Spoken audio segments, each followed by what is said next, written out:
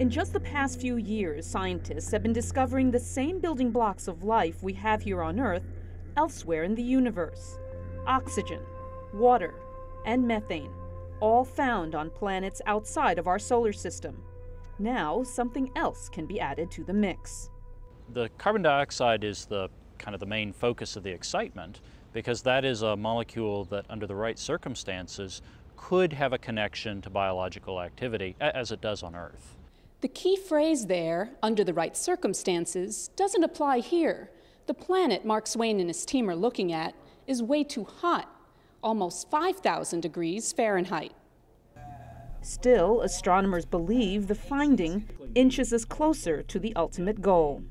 The very fact that we're able to detect it and estimate how much of it there is significant for the long-term effort of characterizing planets, both to find out what they're made of and to find out if they could be a possible host for life. In order to study a faraway atmosphere they can't even see, astronomers rely on studying the heat or infrared radiation coming off of it. First, they take a measurement when the planet is right next to its parent star.